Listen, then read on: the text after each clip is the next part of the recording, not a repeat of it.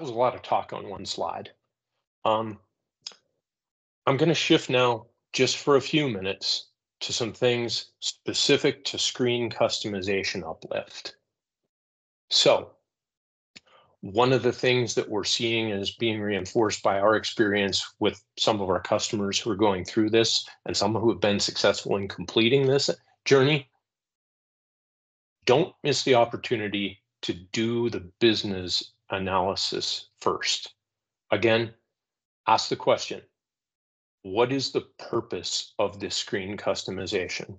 And what are the key functions or features that it enables? And really take a hard look at justifying whether those benefits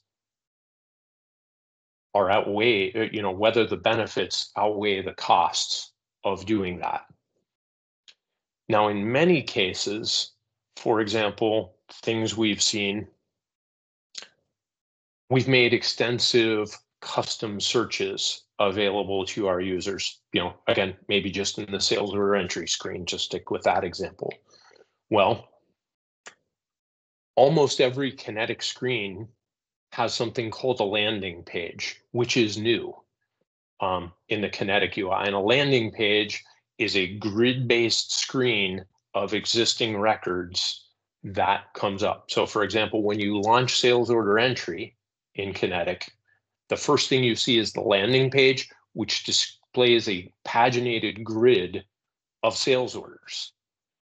Every grid in Kinetic has extensive grid filtering capabilities built in at the personalization level. So again, perhaps if your customization is primarily about searching and finding records, it's possible that you could replicate a lot of that business functionality just by using personalizations on the Kinetic landing page of sales order entry or any other entry screen, in addition to filters in place of searches. Now, another example, the Kinetic homepage and Kinetic UI makes extensive use of things called widgets. And again, if you take the introduction to Kinetic and Kinetic navigation courses that are available, you'll understand what a widget is. But one of those widgets that's available to you is one called a BAQ grid.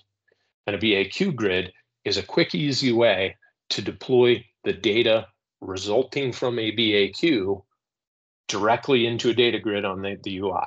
And as I just mentioned, built into any data grid, whether it's the one on a landing page or one in a BAQ grid widget that you place on the Kinetic homepage, there's extensive filtering capabilities available at the personalization level. So again, things you might have been doing in the past with dashboards or with advanced dashboard searches can now be done with native tools at the personalization level. So again, don't miss the opportunity to do the business analysis, understand the tools that are available, and look at opportunities to use those tools and to simplify your customization stack as you move forward.